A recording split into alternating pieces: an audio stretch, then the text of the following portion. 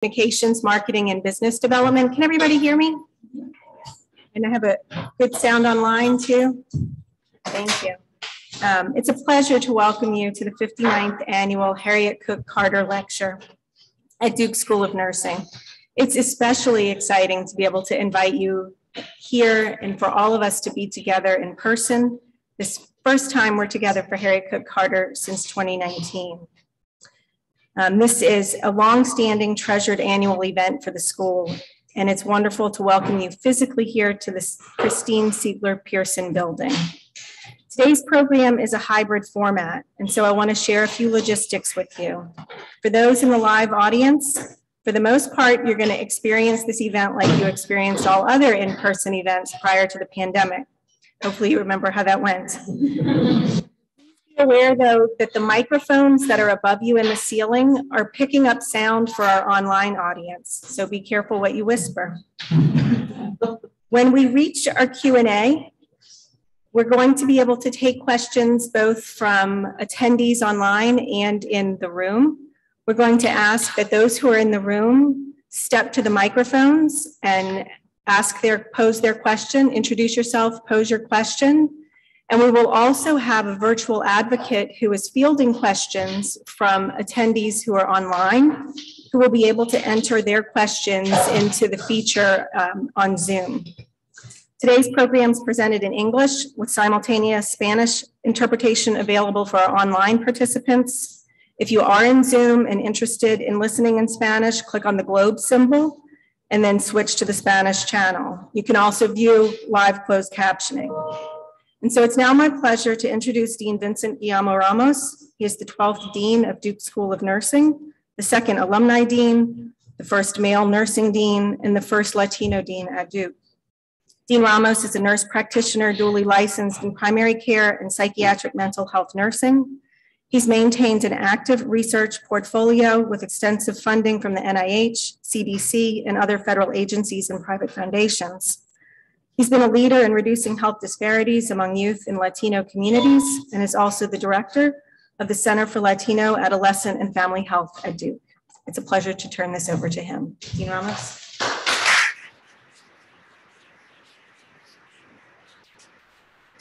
Thank you very much, Katie, and thank you all the members of the Duke University School of Nursing community, as well as our colleagues across campus and in the field of healthcare for joining us this afternoon. I am Vincent Guillermo Ramos, the Dean of the School of Nursing and Vice Chancellor for Nursing Affairs, and I am so pleased to be here today for the 59th Annual Harriet Cook Carter Lecture.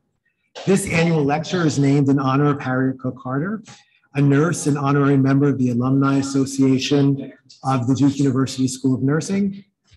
The Harriet Cook Carter Lecture serves to stimulate ideas for improving nursing education, service, research in both the academic and professional arenas. It is my great pleasure to introduce our guest today, Dr. Sylvia Trent-Adams, who will address the role of nurses in nursing and public health disaster preparedness.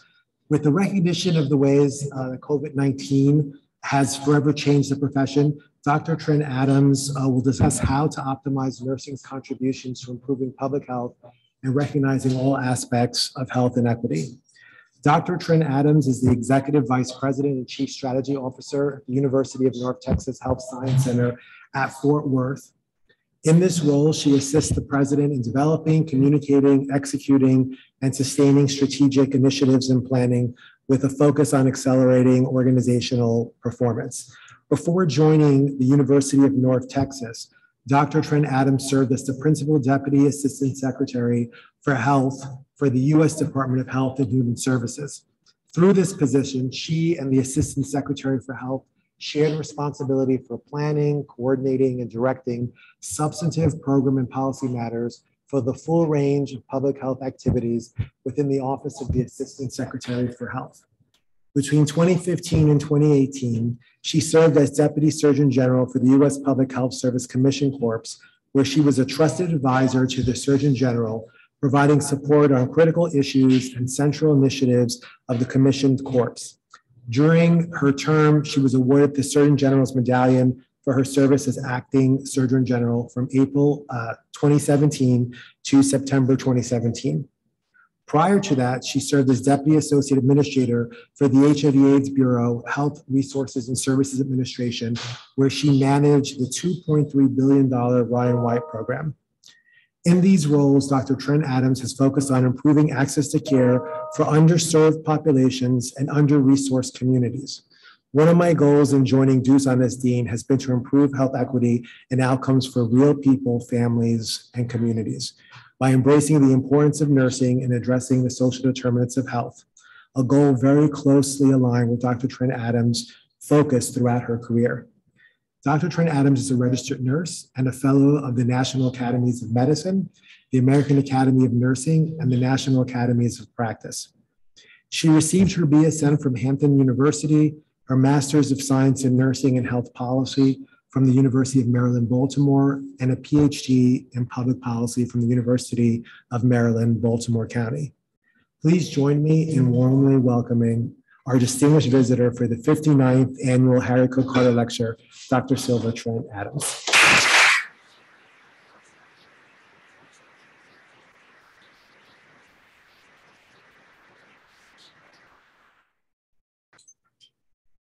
Well, good afternoon, everyone, and thank you for that warm welcome, Dean Ramos. I'm so glad to be here. It feels so unusual to be in front of people, with people, and I'm so glad to be able to be in person once again. So it's especially heartwarming for me to be here at on the campus of Duke University, but even more so within the School of Nursing. It's always nice to be around fellow colleagues, but this school has a storied history, and so much of the work that you do here is felt around the world. And my interest in global health it resonates with all the incredible work that's being done here. Dean Ramos, I want to thank you for your vision. I've heard you talk about what you want to accomplish in your role as Dean here, and I look forward to all that you will accomplish. Your leadership and your incredible accomplishments that precede you before you got here to Duke will only prepare you for a bright and storied future as well, contributing to the history and your legacy here at Duke. I want to say thank you to the faculty and staff and for all the students in the Duke University School of Nursing family. Thank you for all that you've endured during the past 2.5 years around with COVID. And thank you for what you continue to do, especially to the faculty and the staff to support the students who are the future. We're going to need somebody to take care of us one day, and I'm glad you're training the best and the brightest. So let me move on. As we look at my topic for today, I just want to take the opportunity to recognize the importance of public health preparedness and response. Looking at nursing, but I want to take a walk back in time to look at how we got to a state of public health emergency prior to COVID. So today I will present on the topic, the new normal, preparedness for better health. Where do we go from here? Let me just make my disclosure up front. I have no financial disclosures that would be a potential conflict of interest with this presentation. I wanted to talk about the objectives I want to accomplish today. The objectives for this presentation are to discuss public health disasters and the threats presented by infectious diseases and the healthcare system in general. We'll talk about the approaches for preparedness and response globally, and we'll also explore global burden of disease in relationship to healthcare and how nursing can have an impact on public health, global health going forward. And I want also to mention how nurses can engage, where they need to engage, and the roles and expectations of nursing past COVID. Once we get to past COVID. So let's first set the stage. Post-COVID will look a lot different than life before the pandemic.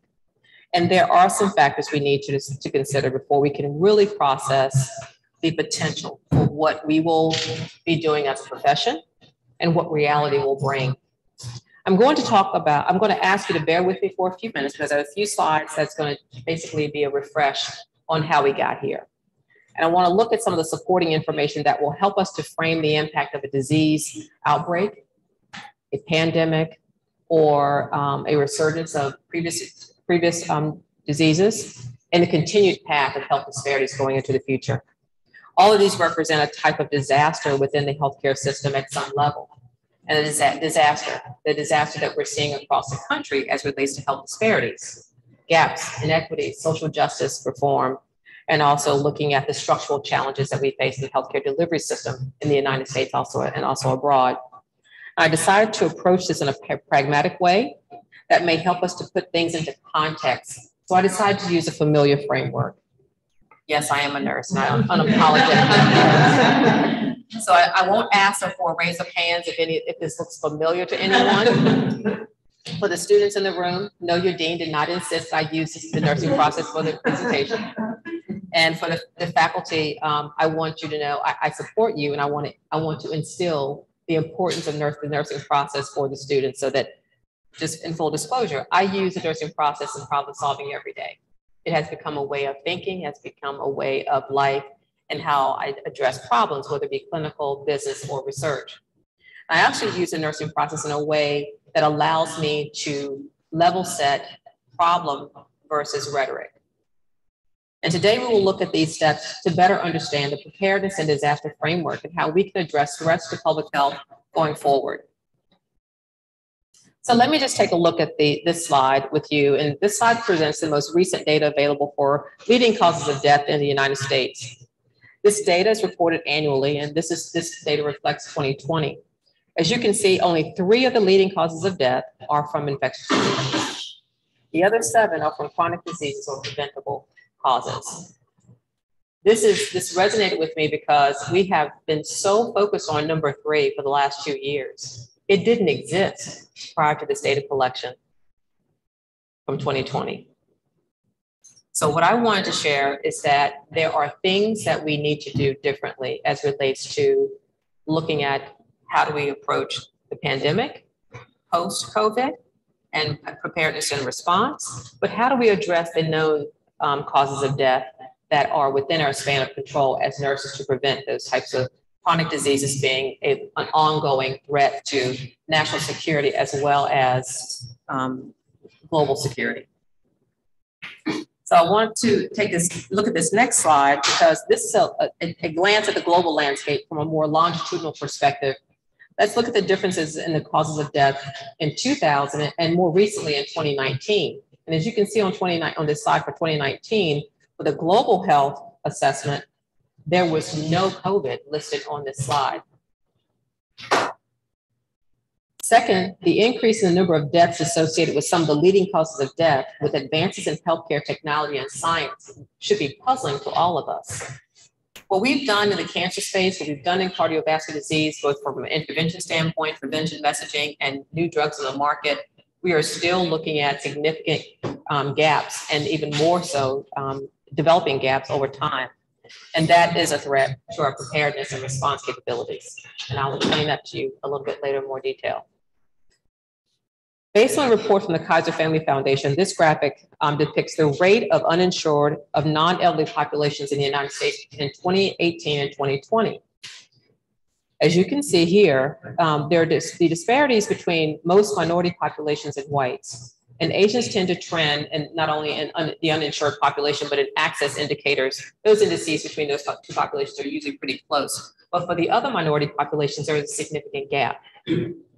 This underscores some of the access to care and delayed care challenges for minorities during the COVID response. But it's not the entire scope of the challenge. There are other issues not accounted for other than insurance status.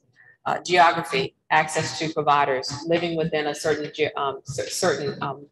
driving distance or transportation distance between providers and access to care has also been indications of how individuals will fare with respect to access to care and health outcomes. In this slide, we see the depiction of data from another one from the Kaiser Family Foundation of people of color and rates of infection, hospitalization, and the death of COVID by race. Minority populations represented higher numbers of cases, hospitalizations, and deaths from COVID-19. These data are important in understanding the impact of COVID-19 locally and globally. But the issue is not just about access during the pandemic. There are other factors that must be examined as a part of the process as we move forward. the structural challenges that we talked about, and this is about how we address access to healthcare, but more importantly, how do we address the health needs of a community when we are in the healthcare environment and not understanding the needs of the community. Causes of death, insurance status, and COVID outcomes are a part of a bigger challenge. These challenges are driven by the social determinants of health and how we look at those determinants in the context of public health and our delivery system more broadly. The Kaiser Family Foundation published this model several years ago, and it challenges us to think about the social and the economic inequities of health and healthcare systems in the United States and globally. Keep this in mind as we now move into a discussion about preparedness and response. There are many approaches to preparedness and response. Most are driven by the CivMil, civilian, and the military models that have been developed and used not only by the United States military, but also by other militaries across the world, meaning that civilian and military sectors partner during a disaster or national response need to be able to build capabilities and build that infrastructure for response. Globally, the WHO, the UN, and the Red Cross are other examples known for their humanitarian models, and they provide aid and relief as a part of a response to disasters as well. Nonprofits and faith-based organizations also lead and participate in these coordinated efforts. And as we saw with COVID, that's not enough. So let's just dive into response and preparedness a little bit more deeply. So in a literal sense, response is something that is done in reaction to something. COVID happened, we reacted. The cases started to rise, even more significantly in certain parts of the country. We ramped up our capabilities. We started to pull our resources together to respond to the increased need. Preparedness, though. Here's where we need to focus our attention because this is really the game changer. Preparedness is being ready for something. It is the state of being prepared. And that is where we, as a global community, have not done our homework. Many communities did not even have the ability to track cases. They did not have the capabilities to do contact tracing. And this hampered our ability to be able to very early on capture the burden of disease in a given community, let alone stem the tide of growth. Much of the work that needs to be done is based off of a set of principles and is the foundation for preparedness. And it requires what we all know we do in nursing, we do in hospital preparedness every day, which is we have to have a plan. Every community in this country should have a plan. And I remember working on the pandemic flu plans in the 90s, and we put those plans, we put the requirement for plans across the entire country, every community health center, every county health department, every state health department was required to have a pandemic flu response. Those plans were developed. They were beautiful. Some of them had lots of colors and charts and graphs and people responsible. And we put it on the shelf. Put it on the shelf. And then we didn't do anything with it. We not only need a plan, we need plans, we need exercises, we need engagement. We need to talk to the community. We need to know who we are working with on a daily basis. And I'm not talking about the person in the office next door to you. I'm talking about really getting out into the community and understanding how to engage the people that we serve. It is about knowing who are the faith-based leaders. It is knowing who are the hospital leaders, who will lead in the homeless community, and who owns the barbershops, who owns the beauty salons, who runs the laundromat, and who runs the gas station, and who has the toilet paper. But planning and doing exercises and having engagement don't do us any good if we don't train together. One of the biggest challenges, and I will say at the federal level, leading some of the testing apparatus at HHS and helping to support the development of vaccine distribution strategies, I learned that within a given community, states don't know who their partners are, and even community-based organizations were challenged because they just didn't have the resources. Schools were closing, parents had to be off from work, hospitals were having staffing challenges. We had not trained people to respond in this type of environment, and that is going to be critical. That when you get a call, what do you do? If you don't have enough, what do you do? If you don't have enough physicians or nurses or social workers, what do? You have to have a plan for resilience, but you also have to have that accountability for, if this doesn't work, then what's my plan A, B, C, and D? And then the outreach assessment. So developing a plan, putting it on the shelf doesn't work. Having exercises, but no one actually knows what their role is or the role changes as the healthcare delivery system changes. We have to have that outreach assessment to know that we are constantly updating our rosters. Has anybody ever worked in the hospital, and I'm going to date myself, and you had to actually call someone to cover the shift, and you didn't have text, you didn't have email, and it was the wrong number, or it says, we're sorry, this number is no longer in service? You have to have constant refresh of information, and you have to know that your outreach is going to be effective, and that comes from doing your outreach assessment. Are the people you're talking to able to do the things that you need them to do in the event of an emergency? Let's talk about our preparedness and planning. Typically, when we're in a preparedness or response posture, and I speak from the military as well as from the civilian sector, something bad has happened.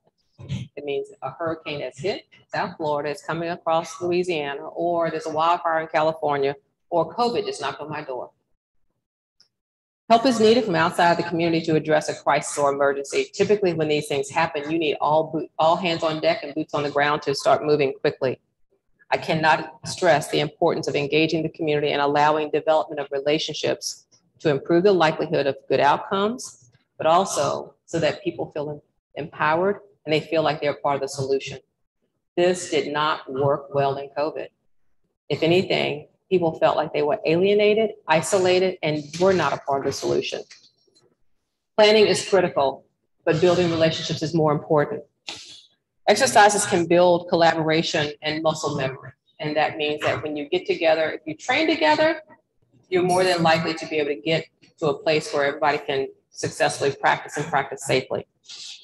But strategies can provide a pathway to the vision and the desired outcome and improve the overall mission and support the community.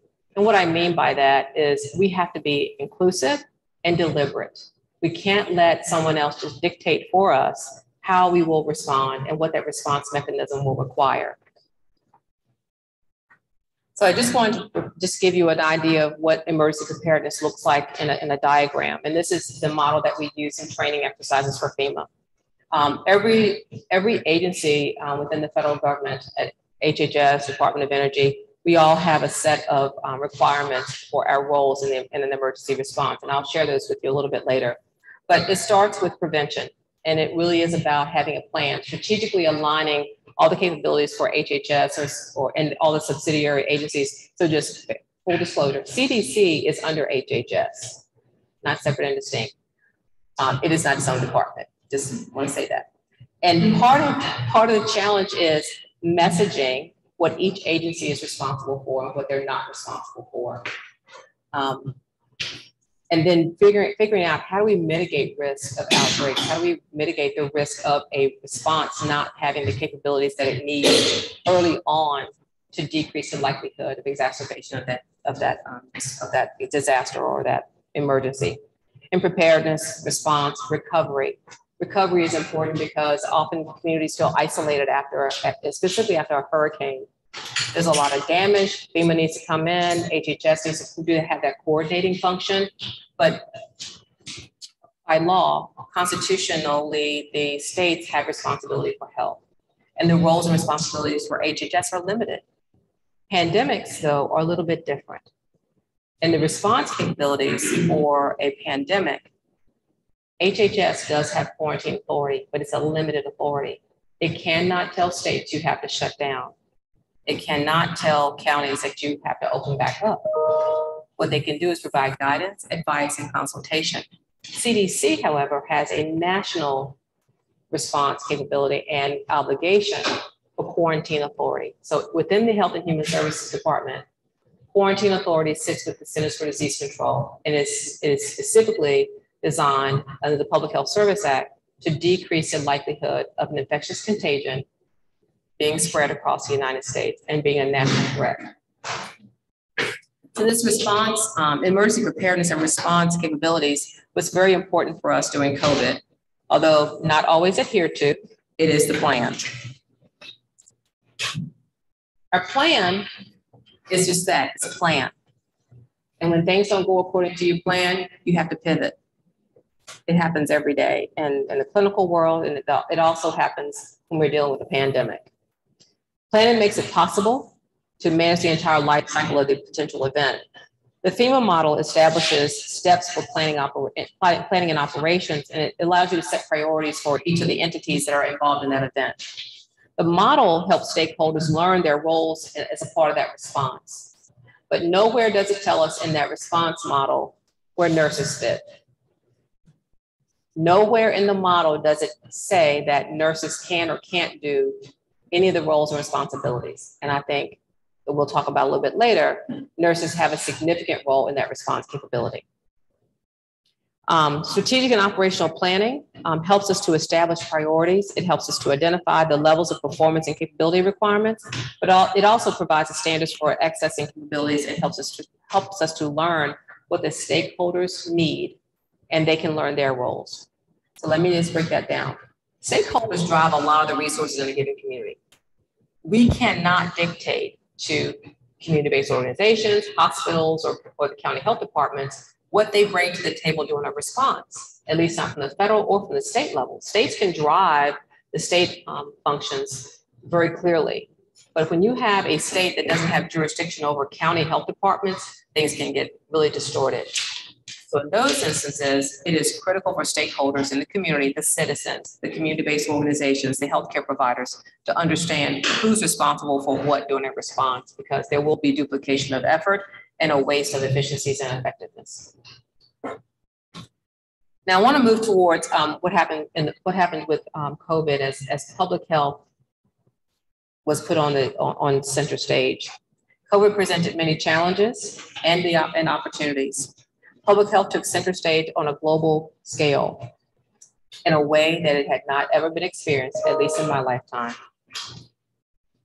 So let's look at why the public health community and the preparedness and response model were so interconnected with a global public health response, and why those capabilities were important.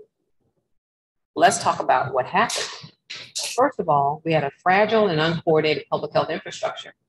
There are some health departments across the country that did not have an epidemiologist. They did not know how to run the statistics. They didn't have the adequate staff to assess infection control. They had healthcare institutions calling them for help, such as nursing homes and assisted living facilities, calling them because the rising cases and the infrastructure just couldn't support it because it just wasn't there. There were gaps in surveillance, both domestically and globally. We just didn't have the data, didn't have the information. Changes in weather patterns over time. As you saw, we had a hurricane in the middle of COVID, and we didn't plan for it. And so therefore we put people into close quarters as a matter of survival, and we saw spikes in disease outbreak. We have mobile populations. I don't know if any of you have ever moved in your lifetime, but we have some generations that are a little bit younger than me. They like to move. Our populations are more mobile now, and not just domestically, internationally. Students are doing study abroad programs in middle and high school. They're also doing it more at the collegiate level. So our mobile populations presents another threat for us, and we didn't understand how that was going to impact shutting down airports in the middle of a pandemic. We didn't think about how families would adjust being separated over a span of time, sometimes for months, stranded in foreign countries can be a scary thing. But we had a cycle of health disparities and inequities that had been persisting, especially in the United States, for many, many years. It has not been checked. That fact alone fractured not only communities, but our healthcare delivery system to a scale that I don't think we have yet to recover from. We have a sick care system, not a prevention approach as overall in the United States. And we have an aging population that we have understaffed because we don't have enough geriatric specialists, and we don't have enough gerontologists to plan, and we don't have a strategic initiative around meeting those needs longer term as baby boomers continue to age. Therefore, all of this led to increased demands on the healthcare delivery system, and it crashed course in what do you do in a pandemic. So at current state, we're still in the middle of a pandemic. We have epidemics happening routinely, not off the wall. These are not one-offs anymore. They're happening on a regular basis. Natural disasters have increased. Man-made disasters are happening. We're living through one right now. We also have a humanitarian crisis in the middle of Europe. We have wars and rumors of wars, and those things are happening on a regular and cyclical basis. Political and social unrest, cyber risks, especially to healthcare institutions, and chem bio threats by the day. So where are we, America? Where are we, nursing profession? I think this is an opportunity for nursing to take its place at the table for leading and guiding public health and also preparedness and response. The most important competencies we've identified are listed here. And this is based off of a study that was done at HHS and also coordinating with several institutions across the world. And when you're engaging in global and also domestic crises, cultural awareness and cultural competency are critical. And I will say that I've gone into sub-Saharan Africa on HIV missions over the years, and I've also was responsible for the leading the USG response in Ebola in 2014. And I will tell you, language is golden. If you can't talk to people, you can't convey your thoughts, you can't convey your intent, and you will have a breakdown in communication that could lead to a disaster. We have to be cognizant of that.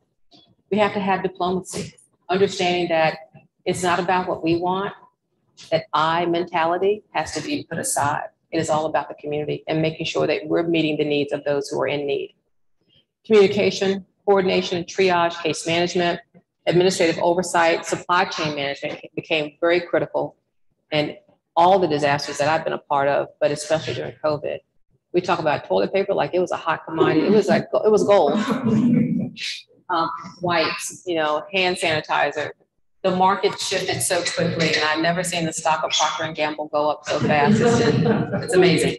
But we need to think about those things as we plan public health responses at the local level. But how do we train our students today to think about the business model for healthcare and what it means for them to be a provider in a system that is fractured, mobile, and has lots of need for change? Where do they insert themselves? How does their research, how does their science, and how does their evidence help to change the views, perspectives, and practices of those of us in the public health space?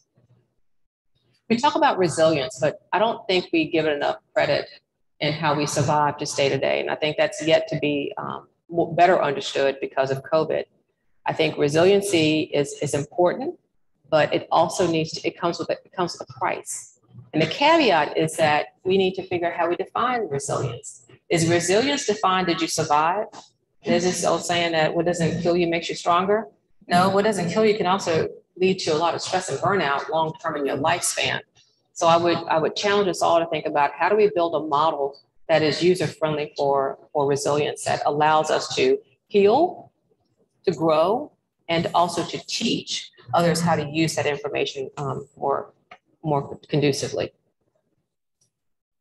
As you think about COVID and coming out of this pandemic, 8 in 10 adults say that normal life will look different going forward. Yahoo. But I think that there are factors here on this slide that talk about, and this is again one of the Kaiser studies, the future will look different, but we can guide what the future looks like based on what we choose to do right now. And that it goes for nursing, how nursing shows up, how public health will reframe a lot of the preparedness and response conversation, but providing leadership. I know that there are things that all of us are really busy. We're incredibly busy, but we have to find the time to be a part of the conversation and find space where we can be a part of the discussion around having leadership from the clinicians, from the frontline providers, most of whom are nurses, and finding a place for us to share our leadership globally. There's a desperate need for nurses to be at the table at the WHO and also at the UN. So let's look at some of those global perspectives. Health and healthcare are indeed global issues. If we didn't know this before COVID, we should know it now. Disease is global. Cardiovascular disease is the leading cause of death, not only in the United States, but also abroad. I presented on the chart earlier, but we have got to figure out how do we lead and help people to understand that global health impacts everyone. That we have to be a part of that knowledge transfer, information sharing, communication developing. And what I mean by communication developing, having a common shared language. Nurses in Botswana are no different than nurses in the United States. The nurses that are in, I'll talk about my experience in Malawi. The nurses in Malawi taught me so much about community engagement, about using what you've got when you don't have what you want. Nurses do that every day, but it's hard to do in a pandemic. And coming out of this, I think the power of learning from nurses who had to make it up on the fly should be captured and shared around the globe, because those kinds of things will be needed desperately as we move forward. An infectious disease in one country is a threat to all. And this is something that Dr. Fauci talked about almost every day in his briefings. As a part of the dynamic of understanding infectious disease in and of itself, it's infectious. It will travel, it will mutate, it will find a home, it will find a host, it will find an environment. It will live on until it burns out. And if there's a disease threat to one country, there's a threat to the global community. And it's a threat to society and humanity. And I'm going to skip through these slides because emerging infectious diseases versus re-emerging infectious diseases is important for us to keep in mind. Now, we consider COVID an emerging infectious disease, but SARS in and of itself is a re-emerging infectious disease. That distinction is important when we're talking about public health planning. Polio in Nigeria. TB. How many of us knew that we had almost eradicated TB? I dealt with multi-drug resistant TB every single day in my days at Walter Reed. And it is emerging over and over and over again because we got lazy, we become lax. We put the plan on the shelf and left it there. We cannot let this be our future. We must train the nurses of tomorrow how to engage and how to understand the importance of staying abreast of all those threats to not only to the infectious disease life cycle, but to public health and communicable disease safety. The factors that encourage the spread of disease, we talked about this a little bit earlier, but I wanted to use this slide to kind of hammer home the social determinants of health. Poverty, the social determinants of health in and of itself. It is a key factor. Kids who grow up in poverty are more likely to not have health insurance. They're more likely to have low educational attainment, and they're more likely to be unemployed. If you're unemployed, you're likely to be uninsured. If you're uninsured, then you can't have housing, you can't have access to healthcare. So this dynamic of poverty, especially for young children, children of color, is significantly important for us to consider as we think about how we're going to address the other factors of malnutrition and creating resources for individuals who have chronic diseases. I love the fact that we have telehealth resources, but my family that lives in rural Virginia, they don't have broadband. And so saying that you can just have your cardiac visit as a part of your telehealth follow-up is not going to happen. So the inadequacies of the healthcare delivery system, not understanding international travel and commerce. We have a global community. We decided that we were going to send a lot of our workforce overseas. Well, at some point they need to come home to the mothership to train. And so we're bringing all those potential contagions into the United States. We need to be aware of how that works in the global community. And this is just for reference, agent host environment. I just talked about that in some detail, but it is important for us to understand that the agents, the host, and environment are part of the viral cycle. And if we are susceptible hosts, as with COVID, those viruses will pick up within our bodies and wreak havoc. So disaster management, they said pictures worth 1,000 words. So let me just give you one picture worth 1,000 words. This is a collage of pictures that represent what life has been like, not the last 100 years. This is all within the last 5 years. Hurricanes, floods, tornadoes. That is the Princess Royal of that cruise ship that we basically ended up having to engage with them. Opioid epidemic, Ebola down that bottom corner. This is 10 years, of 2014. And then we have this cycle of poverty and homelessness. So I wanted to just kind of refresh on the 4 phases of the disaster cycle. I will say that we are in constant need of refresh on how we're going to address disaster management going forward. We don't seem to understand in this country how to plan, execute, and evaluate in real time and be able to decrease the likelihood of disasters being a disruption in the American life. These are the emergency support functions, and I wanted to focus on ESF 8. This is a resource for you all to just understand that public health and medical services is the only thing that is not the only thing that HHS functions on. It also focuses on ESF 6, which is mass care, emergency assistance, temporary housing, and human services. So that is why we have ASPA, Assistant Secretary for Preparedness and Readiness, and they work very closely with FEMA. And also globally, we often partner with the State Department, with USAID, the United States Agency for Assistance in Development. I want to provide this as a resource as well. Recovery Coordination, National Disaster Recovery Framework. There's a framework. That framework does not take into consideration all the things we dealt with COVID, but it is a framework for us to do national response and capabilities in any kind of disaster. So COVID, the national response framework was stood up, was run by FEMA. Homeland Security had charge over coordination, and HHS, because it was a health response, led the vast majority of all of the assets. And here are the HHS partners, and this is exactly how we ran this on COVID. You had FEMA under Homeland Security, we had DOD, VA, and other federal agencies as appropriate, and we had other partnerships with the American Red Cross, national advisory committees on certain diseases, also certain supply chain challenges. All those things came into play, as well as coordination with the state and national stakeholders. Now, the role of nursing and preparedness and response. We get into the meat of the talk here now, and I'm at the end. The role of the healthcare team in public health is to provide a direct care. And from a response standpoint, nurses are front and center.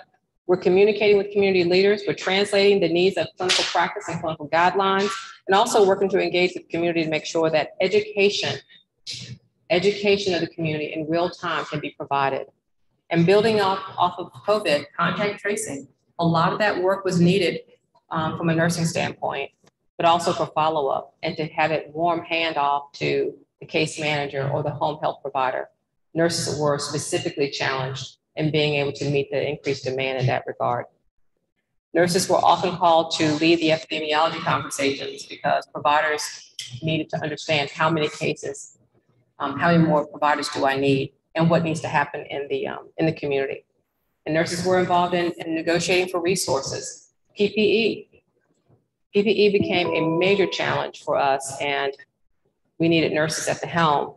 And I think this is something that we did well from a national standpoint to hammer home. You cannot have nurses and other healthcare providers on the front line that don't have adequate PPE. And here's the list of things that we learned from from the pandemic, is that we have to have nurses involved in community assessment and patient assessment, triage, clinical oversight, case management, the entire schema of care and treatment on that continuum of COVID. Nurses were front and center and need to continue to be leaders, even more so as we go forward. As a matter of fact, we have a superstar in the nursing profession. I don't know if you know Dr. Tenor Venema, but she is a rock star in this space and is world renowned for her work on disaster nursing and emergency preparedness. She's done a lot of work in this space and served on several National Academies of Medicine reports. She's also written several books, and I think she's still on faculty at Hopkins. But Tenor always talks about the importance of the role of the public health professional. And she sees every nurse as being a public health professional, because we start to see trends in the emergency room, in the outpatient clinics, and on the units. And that information is very, very instructive when the health department doesn't have the epidemiologist or doesn't have a biostatistician. It is the nursing staff, the nursing community, the leaders who understand how we can go from 0 cases to full-on pandemic very quickly. Making sure that the healthcare industry in general is aware of capacity. And I cannot tell you the importance of having lab capacity during the pandemic. Building that pipeline, rebuilding the pipeline is going to be important. There were a lot of labs on university campuses that had to be open to be able to process lab samples. That is something we'll have to think about. How do we build a plan for that in the future? And how do we develop a plan to handle outbreaks to unknown agents, those things that we haven't even fathomed yet? It is important for the clinical team to understand its use of microbial agents as well, over prescribing of antibiotics, and also under screening for certain conditions when you see that patients are being repeatedly admitted to the emergency room for an infectious disease. And here's some research responsive guidance for nurse leaders, and I'll leave this with you. Be informed, be engaged, advocate, and educate. We recognize things, and those things are important when we're trying to build a new system of public health, but it's also important for us to develop and implement strategies that will provide access to everyone. Everyone has a right to health care, and that's where we need to be focused going forward. So as we've journeyed through COVID, we've journeyed through several of the social determinants of health. We've learned a lot. And some of those lessons learned include things that we know in the healthcare professional, in the healthcare professional space, but also good in reminding ourselves. We have to have better training, we have to have awareness, and we have to consider ourselves a global citizen. Infectious disease has no respect for borders. We saw it with HIV, we saw it with Ebola, and we're seeing it with COVID. We have to be able to communicate in terms of critical response. We have to communicate in a way that all the partners understand the language. And I will tell you, we sat at the Javits Center in New York and trying to speak to the Army guys and order a Navy ventilator because they have their two different supply chains. You have one hospital uses one IV pump, another one uses a different kind of IV pump. They don't use the same tubing. So if you call me and say, send me a case of tubing, what happens? It doesn't happen. You haven't solved the problem. So communication is going to be critical, not only now, but into the future. Public health is a national security priority. And National Security Council is very much interested in disease outbreaks. And we monitor this on an ongoing basis. There are secure briefings, as we say, high-level briefings for those who have a security clearance. We talk about where we see emerging diseases, where we see civil unrest, where we see things creeping across the border that look like, smell like fentanyl. And how do you deal with those things? Biochem attacks. They're becoming a part of the normal conversation for leaders in this country. And nurses need to be a part of the understanding of what the threat levels are and what they mean and how to get translated into your community response. We have a fragile healthcare system in the United States, and we see a lot of that abroad. A lot of countries in Africa have very porous borders, and we're seeing that the porous borders do not only happen in third world countries. It happens here in the United States, but we're seeing at the border, both for Canada and also for the United States, creates a threat for us. COVID taught us that you cannot live in a world where you do not consider all points of entry as a threat.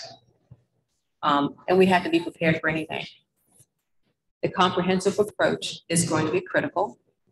We can teach each other a lot on an interprofessional team, but it's always easier if we've trained together, we've learned together, and we've practiced together. It makes it much easier in a disaster, in a pandemic, to pivot and be able to use those levers off of each other's skills to get to a successful outcome of the mission. I do believe that nurses possess the skills to be leaders in preparedness and response, domestically and internationally. I've seen it work. And the beauty of it is that we don't have to teach nurses a whole lot to be able to function in any of these environments. My key takeaways for you today are as follows. Be deliberate and inclusive in planning. It is critical for you to understand how the response framework works and what your role may be in the event that you're called to lead a mission, a task, or to respond to something happening in your community. Identify priority areas. What are the things that you feel are vulnerable in your community, in your hospital, or even within your educational environment? Engage as a partner with stakeholders to identify community needs. And this is basically having a conversation. If you don't know who the faith-based leaders are in your community, if you don't know who the business owners are, this is a place where nurses can be an advocate. They can be the game changer for having people involved and engaged in the process who do not feel that they're part of public health. And creating different outreach models to reach people who have not been a part of the conversation before, and especially for people who live in certain geographic areas. Rural comes to mind, frontier comes to mind, but also those with disabilities and those who are just left out of the healthcare market. Solicit feedback. Ask people, did you feel part of this response? Did you feel that your voices were heard? Did your needs get met? And if not, how do we improve? How do we engage? And you have to evaluate that constantly. And last but not least, utilize the resources and technical assistance that are available. FEMA has a plethora of resources that are available to you. And I would suggest that if you haven't had the training, that you access that training. And last but not least, I'll leave you with a quote from Ben Franklin. By failing to prepare, you are preparing to fail. Thank you for your time and attention today. It's been a pleasure to be with you.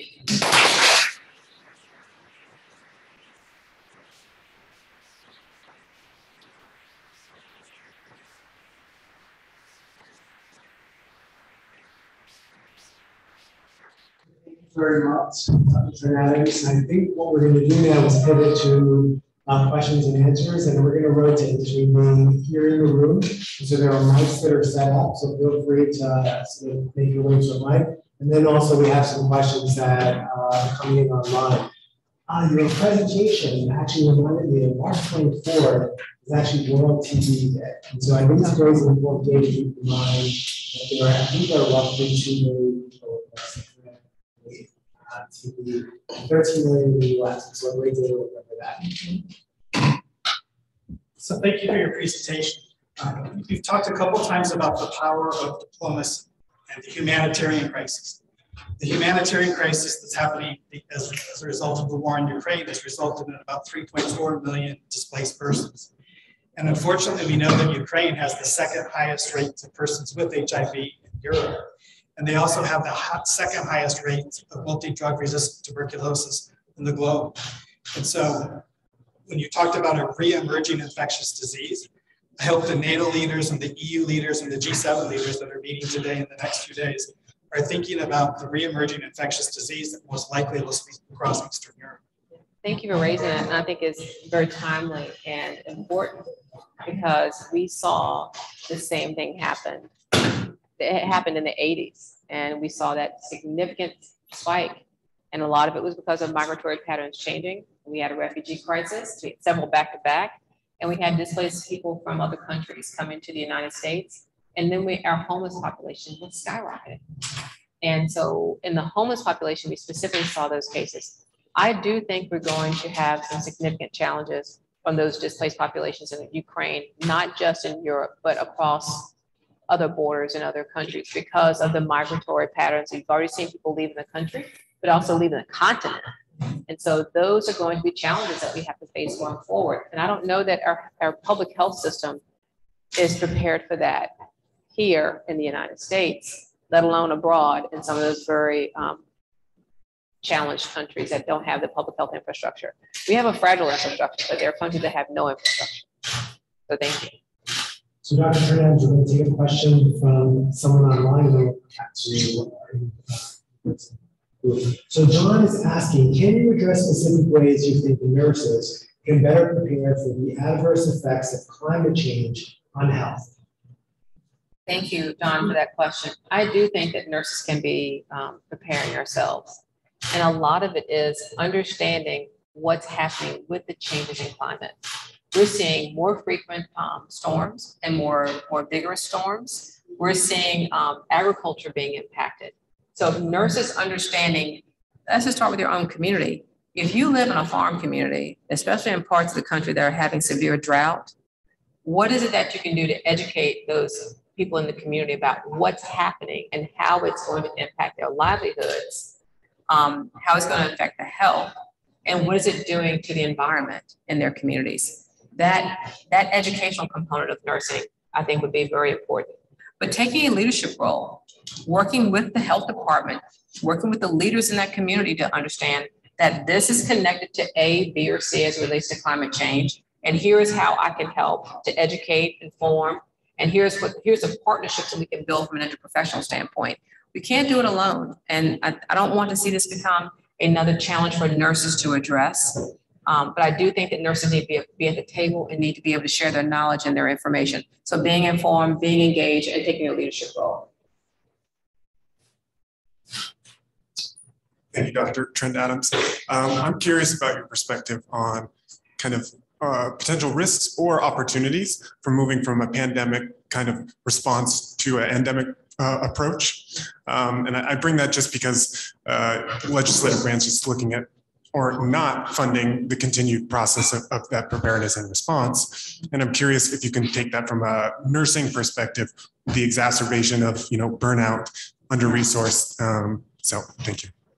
So thank you for that question. So let's deal with the impact on the nursing profession as relates to going from a pandemic to endemic. I think this is going to lead to a very significant, exacerbated shortage of nurses in the profession. Nurses are burnt out, they're fed up, they're tired, and they're leaving.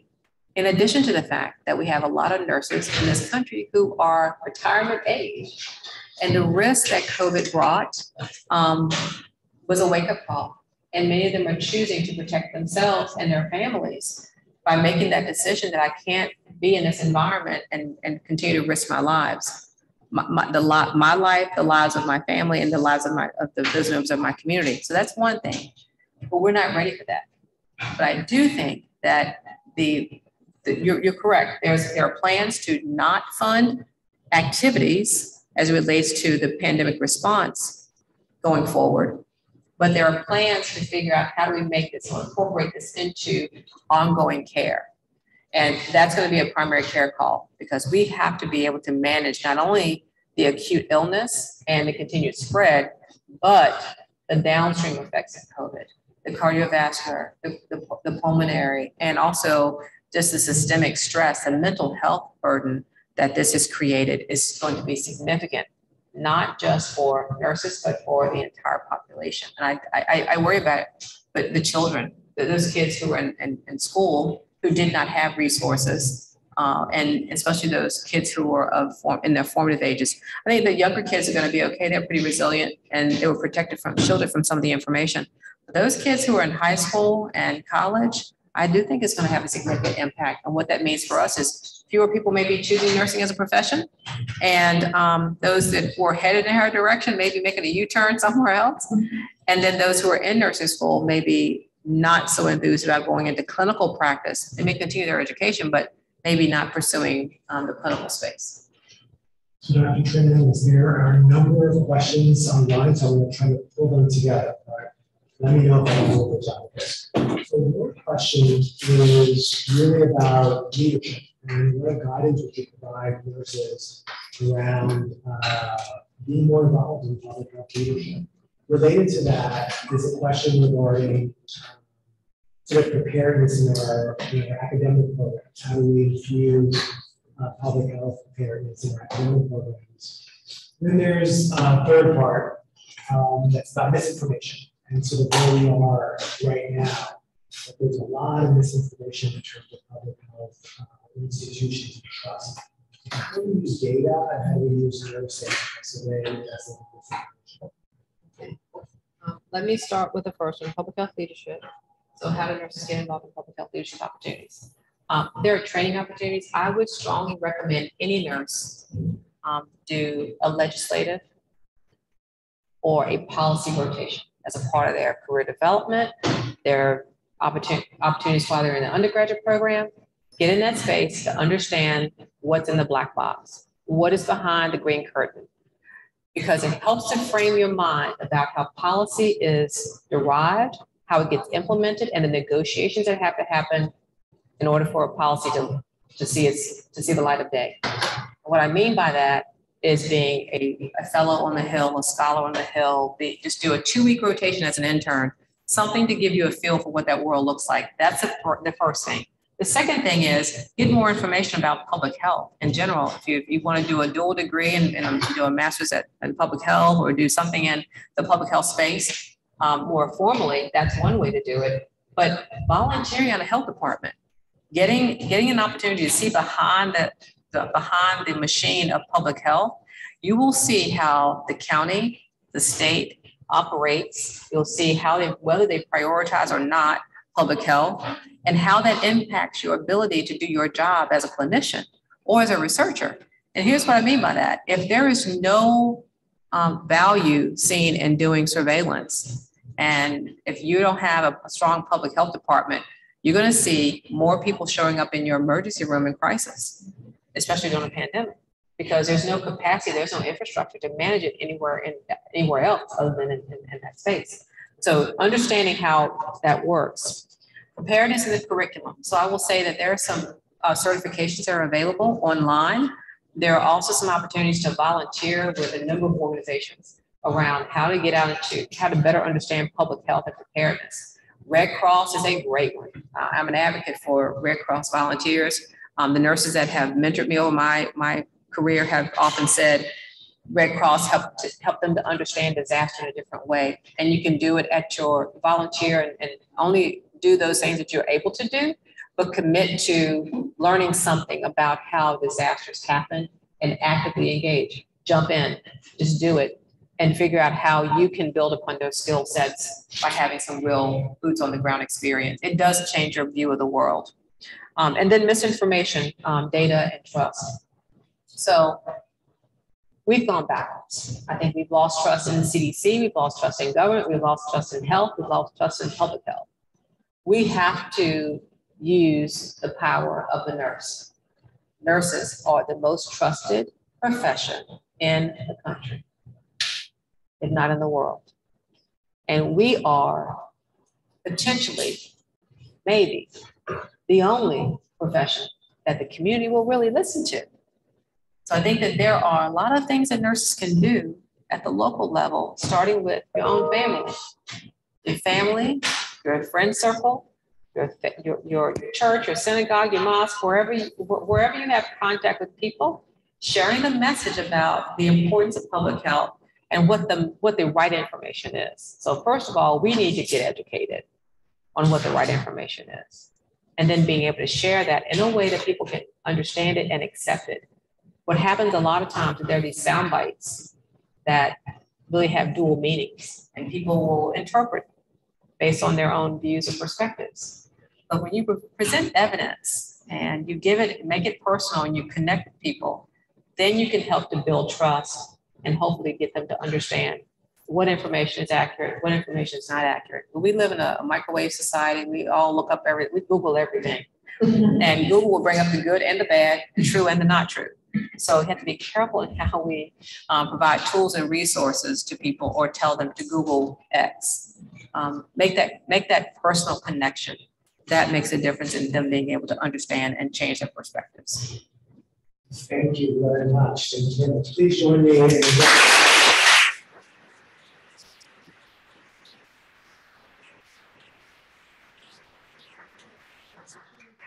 our reception in the courtyard. There's actually food inside. Feel free to step outside and enjoy some time with Dr. Trent-Adams. I want to say thank you to everyone who was involved in the preparation of today's successful event. So to your team, everyone in the IT, Drew, Jana, thank you so much. It was really terrific and huge success for our school. Wonderful to see people in person. I'm very, very happy that when you were here face to face or online. Thank you for coming to us.